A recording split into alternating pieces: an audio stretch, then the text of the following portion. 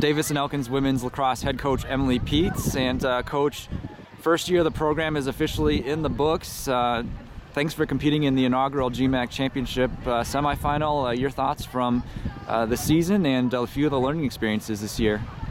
We definitely battled a lot of injuries this year. You know, we have 3 ACL tears currently, so we did play down the entire game. But I think one of the things that separates my team, you know, from a lot of teams just everywhere is that we just constantly, they play with heart and they play with all they have. I don't really have to ask much of them. And it's never, you know, when we come into the huddle and stuff, it's never me getting mad at them or anything like that. It's always, they always are trying to lift each other up. So I think it's all, even though the score, you know, really, the score really doesn't affect what we do and, you know, how hard we work. So. Yeah, talk a little bit about how hard really, you know, 12 versus 10 is in this sport. It's extremely hard trying to, just trying to get them to, you know, listen, I'm real sorry, but 5 of you have to run midfield. It's hard enough to tell 3 of them that really don't, nobody really likes to run that much, I don't think, personally, but, you know, trying to get 5 of them to really, you know, listen, you guys all got to work together. All, you know, 10 of you have to really run today.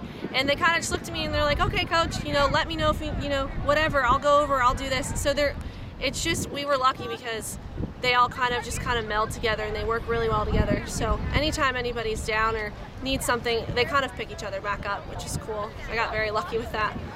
Haley Ware and Gabby Fagan both scored there towards the end of regulation. You know, how proud are you of, you know, just for chipping away and, you know, not giving up?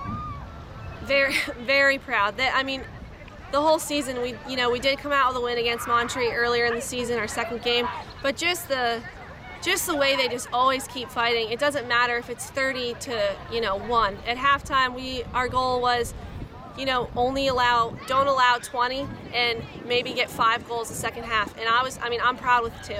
You know, the defense that we were playing against was very good, and to be honest, towards the end there, we were getting tired.